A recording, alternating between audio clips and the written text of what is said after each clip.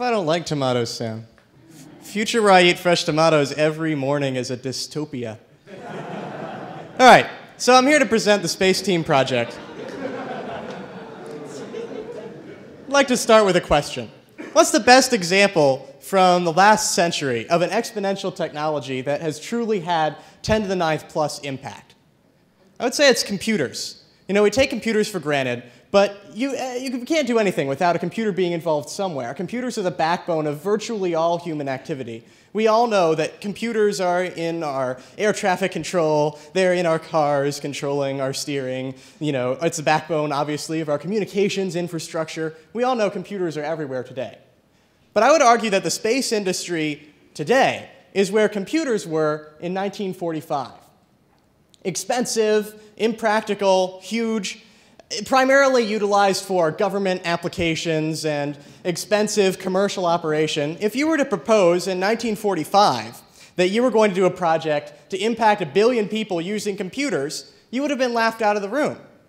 Because no one could imagine how computers would evolve to change the world.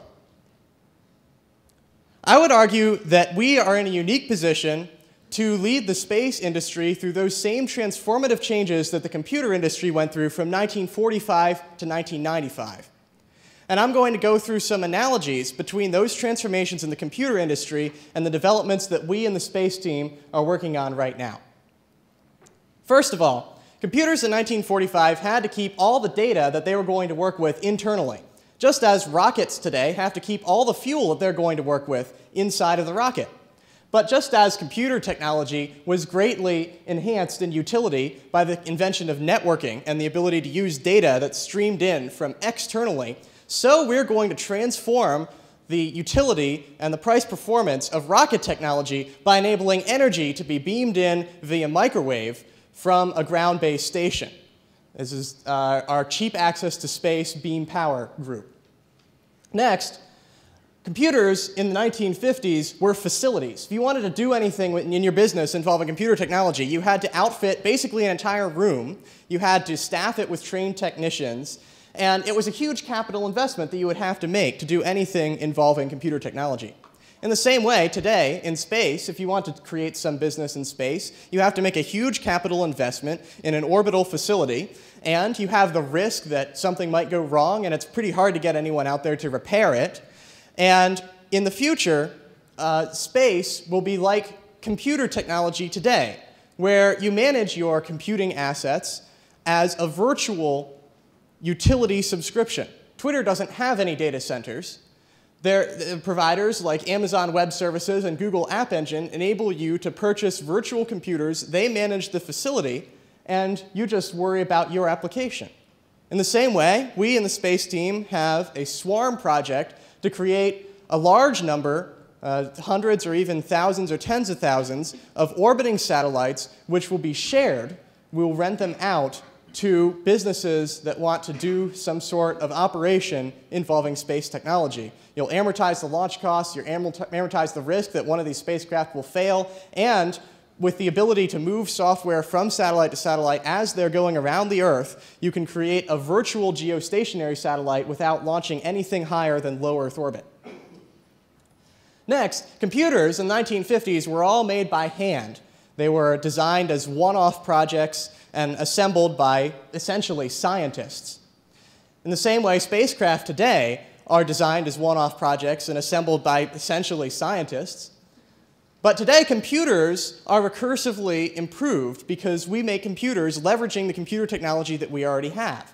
And in the same way, in the future, we're going to have our spacecraft actually made in space, using space technology to recursively improve and create accelerating returns. And we have a group called Made in Space that's looking at some really interesting 3D printing technologies for making spacecraft that are designed for the environment that they're going to operate in, rather than to withstand the rigors of a high vibration, high acceleration launch process. It's only 10 minutes before you actually get into the operating regime. Another thing that we need in order to make a transformation like that in the computer industry is a killer app. Something that's going to drive, well, why would you want all of this stuff to be cheaper? What's the point? And our proposal is life, biology. There are a lot of interesting preliminary results that certain diseases can be treated using microgravity, and that there are some avenues of biological research that are very difficult to pursue on Earth, and that having an orbital facility for doing this research might be very beneficial. In addition, we have a group looking at biomimicry and utilizing biological principles to design materials and structures that will house humans and support their biological systems as we explore the solar system. But our long-term vision for where this is all going in the deep future is not human biological wetware being transported in bottles of Earth, but rather that intelligent systems will explore the universe in a form that is more suited to the environments in which they inhabit. This will be achieved through telerobotics, or eventually, as we go further out, through human-level artificial intelligence. So just to sum up, we have cheap access to space, CAT's team looking at microwave beam power. We have our Swarm team looking at the cloud computing of space. We have our Made in Space team working on recursive self-improvement by using space technology to make space technology. Our Space Bio team looking at biological research that can only be performed in microgravity. We have our BEST team, Biologically Enhanced Space Technology, looking at biomimicry, structures and materials. And finally, our AI Labs group, looking at the applications of the true singularity artificial intelligence trends to space exploration. On behalf of the space team, thank you very much.